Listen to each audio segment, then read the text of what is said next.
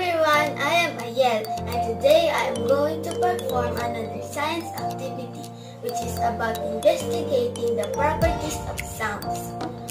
We are going to observe if water ripples behave like sound waves. The materials that we need for the activity are the following: basin with water, medicine dropper, small marble, and pencil. First, fill the basin with water. Wait for the water to settle or calm down. When the water is still, use a medicine dropper to allow drops of water to fall onto the surface of the basin. Let us observe what happens.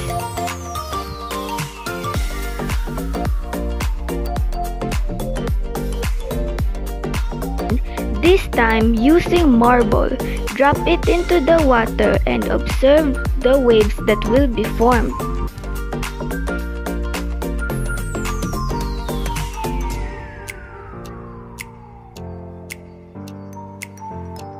Lastly, get a pencil and tap the edge of the pencil on the surface of the water. Later, drop the pencil and observe it again.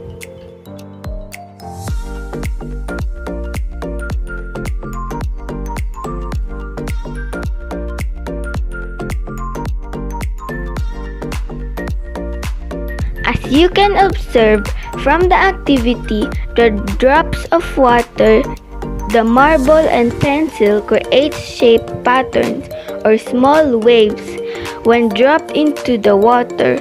These patterns or waves that we see on the water are commonly called as ripples. Energy can move around by forming waves. Sound moves in waves. Therefore, waves carry energy, though we can't see that directly. As we have seen earlier, the ripples that the water creates behave like sound waves. The activity showed that sounds can travel to liquids too, not only through air and solids. Thank you for watching!